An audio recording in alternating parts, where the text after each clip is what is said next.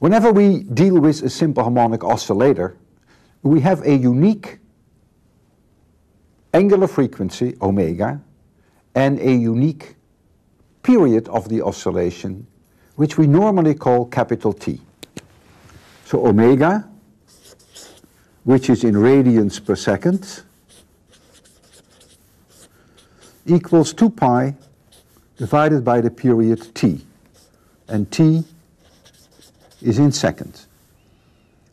And the frequency, not to be confused with the angular frequency, is 1 divided by T.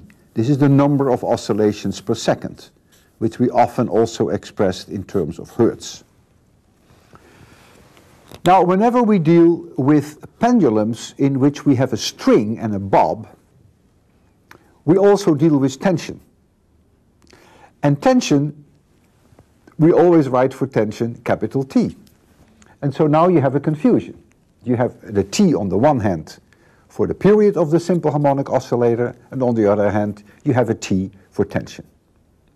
I will therefore use for the period of a simple harmonic oscillation, but only when we're dealing with a pendulum with a string, that means you have tension, I will therefore use for the period then capital P. So in the case that we have a pendulum with a string, I will reserve T for tension, and I will reserve P for periods. So now we're going to have omega, angular frequency, of the pendulum with a string and a bob, will be 2 pi divided by P.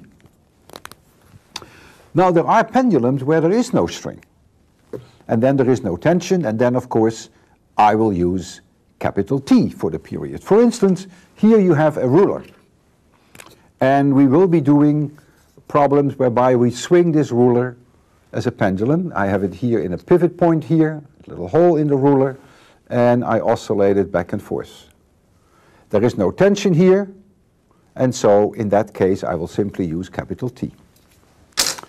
Now I have to make one confession, and that is, this is my plan. I plan to always use capital P when we're dealing with strings and bobs, but I can't guarantee you that I will really do it always. I may occasionally slip up, and if I do, if I still introduce capital T for period, please do forgive me, but I'll do my best.